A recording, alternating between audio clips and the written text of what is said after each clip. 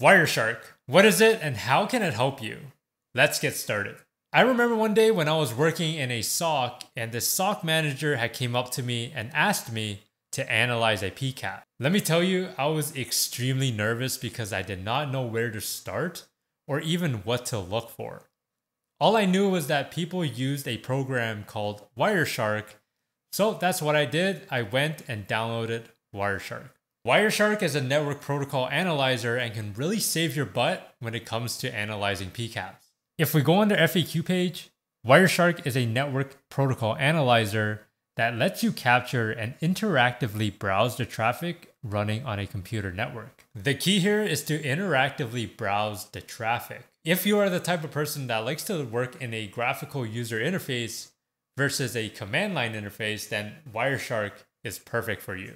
However, though, do keep in mind that although Wireshark can do a lot of great things, it does have its limitations. For example, if a PCAP is larger than 500 megs, it starts to bog down the application quite a bit. Because if you recall, it is a network protocol analyzer. If you were to think about how much data is within that 500 meg PCAP, it's quite a bit of data to go through and analyze. But the good news is that there are ways around it. For example, if you were to download and install Wireshark, it will come with programs such as T-Shark installed as well. What T-Shark can do for you is read that 500 meg PCAP and filter for things that you're interested in.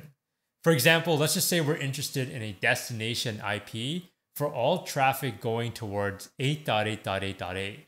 Well, you can run a filter on T-Shark and output it into another PCAP. That way, you can then use Wireshark to read that PCAP, which should have a much more manageable size. And it can open up a lot quicker. Enough of me talking, let's go straight to a demo. All right, onto our demo machine. We'll first head over to Wireshark's main site and then click on Get Started. Once we're there, we have a couple options on which Wireshark we want to download. We got the full installer, a portable app, and also different OS for Wireshark.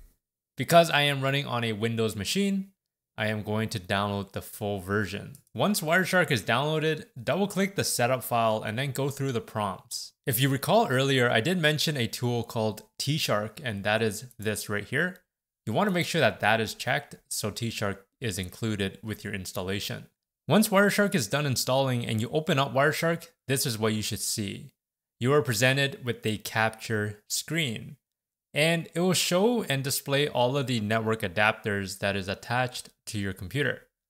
Now you can go ahead and double click whichever adapter you would like, and it would start capturing traffic based on that network adapter. I'll go ahead and double click the adapter for loopback traffic capture for this demo. Immediately it starts capturing traffic. So I'm just gonna quickly stop that over here. Starting at the top, you have your menu. So you got your file, edit, view, go, capture, and a lot of other different tabs. Beneath that, you have a filter. And this filter, you can start typing in, for example, IP or TCP. Now, Wireshark has a lot of cheat sheets out there that can help you with filters. Under the filter, we are presented with the packet list pane. This is essentially a high-level view of all the packets that are going or captured through the wire. Now, beneath the packet list pane on the bottom left-hand corner, so this one over here, this is called the packet bytes pane. You might notice that it is sorted by OSI layer, so if you're familiar with the OSI layer, it would all make sense. The first one is layer 1. At the bottom, layer 2, layer 3, layer 4, and etc. On the right-hand side, this is called the packet bytes pane. It shows you the hex as well as the ASCII if you have that selected. So this actually looks straight into the data and gives you all that nice information. I want to show you some of the quick wins that we can use with Wireshark. Whenever I open up Wireshark to analyze a PCAP file, generally the first thing I do is under the statistics tab, you can actually find out some more information regarding the PCAP. For example, the first option there says capture file properties. I'll click on that and it'll tell me immediately what the first packet and the last packet were, as well as the duration of this capture. This is extremely important because if you're handed a PCAP and they mention that, hey, this PCAP should be starting from this date and ending at this time. Using the capture file properties, you can confirm whether or not the PCAP that you have is the correct PCAP or not. The second thing that I like to look at is the protocol hierarchy. If we click on statistics and click on protocol hierarchy, we get a list of protocols that exist in this PCAP. So at the bottom, we can see that it's ICMP as well as TCP protocol. Now this is using my loopback demonstration, but I'll open up another PCAP later, and this will provide you with a bunch of information that you can quickly filter, simply right-clicking anything and then click apply as filter or prepare as filter. Now very quickly, the difference between the two, if I click on apply as filter and click selected, Wireshark would immediately filter for this. Whereas if I click on prepare as filter and hit selected, Wireshark would put this filter to my display filter. For example, let me just click this right here.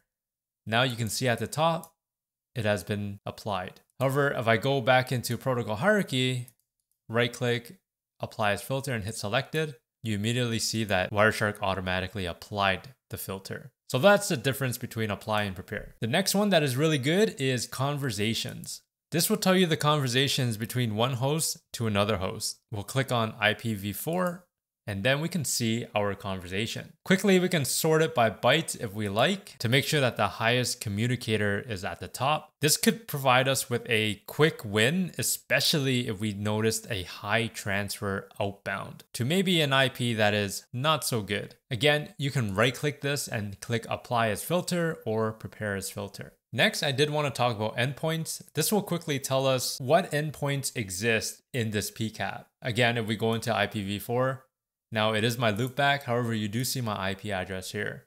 Now, if there were more than one host in this capture file, we would see multiple IPs here. One cool thing about Wireshark is that it has the ability to export objects.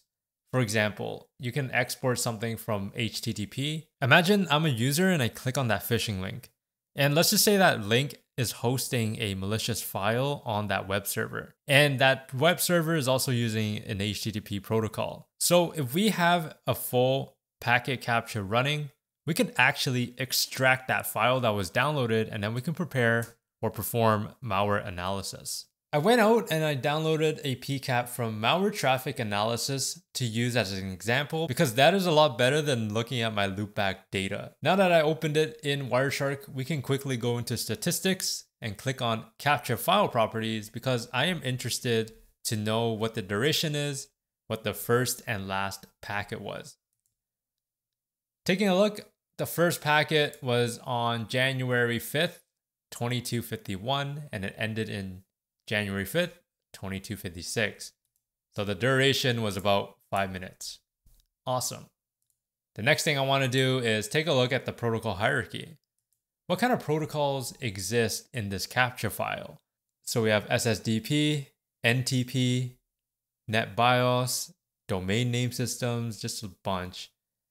Oh, look at that. Simple mail transfer protocols. So we noticed that there's some kind of mail activity in this PCAP, along with Hypertext Transfer Protocol, HTTP. Now, because I do know that it has HTTP, I can try and export the objects from HTTP to see what kind of files exist.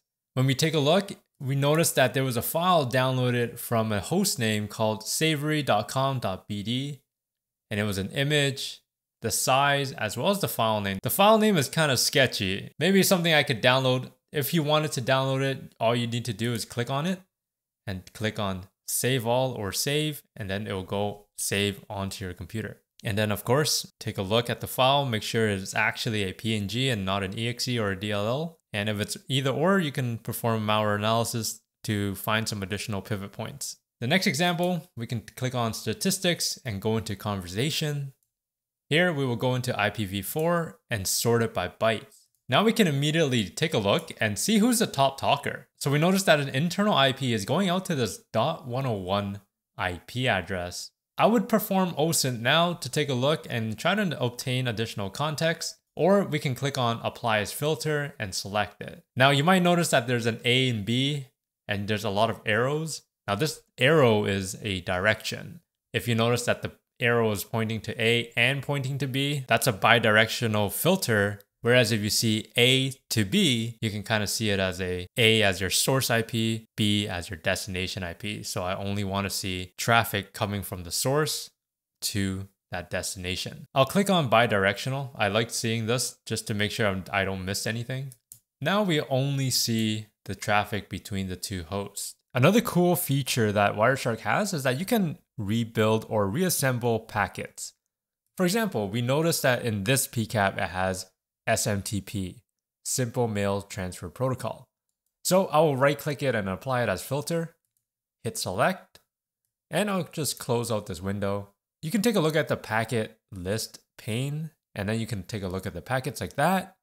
Or you can right click and then click on follow, and you can rebuild the TCP stream here. What this will essentially do is provide you with the communication between the server and the client and vice versa. This is a lot easier for us analysts to take a look and follow through the chain of events. Again, very quickly, touching on display filters, they are super powerful for you, and there are a lot of cheat sheets out there to help you with your investigation.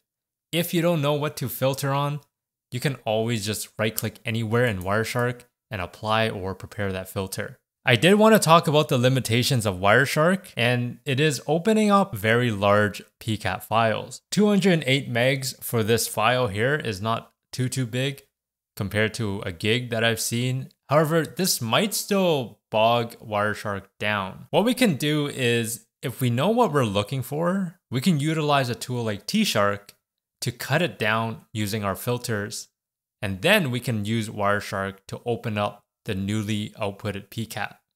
I'll show you a demonstration here. Let's pretend that a SOC manager had handed you a 2 gig PCAP and asked you, can you identify or check this PCAP to see if the IP address of 173.194.166.39 exists? Or maybe, is there any communication between any of our internal hosts talking to this IP? You have a couple options here. However, jumping straight into Wireshark would likely do you no good. It'll probably take about 30 minutes or an hour for it to finish analyzing. And if you were to type in any display filter, again, it would reanalyze everything and it will take a long time. So instead, we'll use T-Shark to filter in on that IP and output a new PCAP. In order to do that, we'll open up PowerShell. Once we open up PowerShell, make sure you go into the directory of where your Wireshark is currently installed. From there, you should be able to see T-Shark. We'll type in T-Shark and hit tab just to make sure that it exists. Next, we want to type in the options -R to read a PCAP and point it to the PCAP of interest. So in my case, it is data.pcap. Next, we'll type in -W to output the PCAP. And you want to output a directory so your PCAP can be saved there. For the sake of this demo, I'll use the same directory of where the data.pcap resides. However, I'll name this as new data.pcap. Next, we want to enter in our display filter. Now, again, if you don't know how to use the display filter, we can always search it online. For example, I searched up Wireshark display filter and this is what came up. Because our request from the SOC manager was to look for an IP address, no matter the direction of it being a source IP or destination IP, in that case, I want to look for what is called IP.adder or address versus IP.dest or IP.source, because this is a very narrow search, right? If you were to use IP.dest, it will only filter on communications towards that IP. Now, if you use IP.source, it'll look for communications sourcing from that IP. Whereas if you look for IP.adder, it'll look through both directions. And that's the one we want. So back to our PowerShell, we'll type in IP.adder equals, because if we look at our example, it has IP.adder equal, and then I'll just copy this IP here, but it is 173.194.166.39. And I'll hit enter. And that's it. Now, of course, this PCAP was only 208 megs, but in your case, or in our pretend scenario, it was about 2 gigs. And in the back